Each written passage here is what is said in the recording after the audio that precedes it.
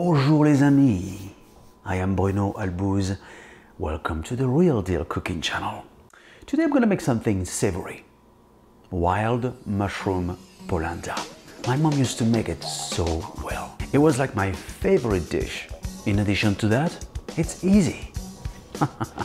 Whee!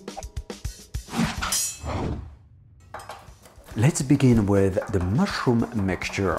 I'm gonna remove the garlic germs and mince. Garlic, done. You know, when you have reliable knives, it makes your life so much easier. To follow, I'm gonna mince my shallots. As you can see, I'm using a carving knife. You'll be surprised what we can do with. Next, I'm gonna chop my rosemary in order to release as much flavor as possible. You want them to be chopped super fine. Ouh là là, ça rigole pas ici.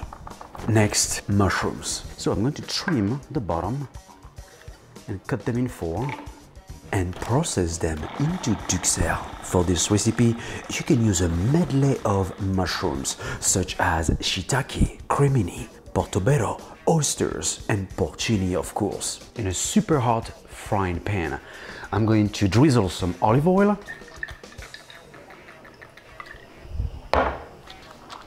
add my mushrooms,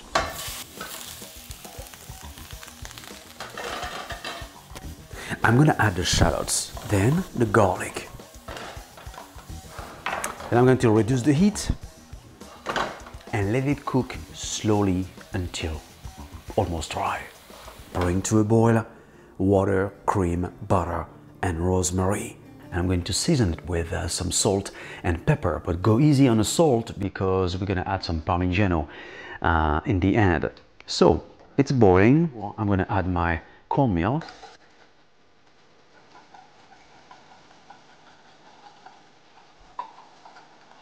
And cook on low for about 25 minutes, stirring every so often. Turn off the heat, add the Parmigiano and the mushroom mixture. Spread onto a shallow dish or a sheet pan lined with plastic wrap. Cover in contact. Let cool and refrigerate overnight. I hope, guys, you have enjoyed this delicious wild mushroom polenta episode. To get the full recipe, go to brunoskitchen.net. For now, please subscribe, like me on Facebook, and follow me on Twitter, Instagram, and Pinterest. Once chilled, divide into desired shapes. Deep fried or pan-seared, your choice. This polenta pairs so well with pretty much anything. Beef, lamb, chicken, fish, veggies, you name it.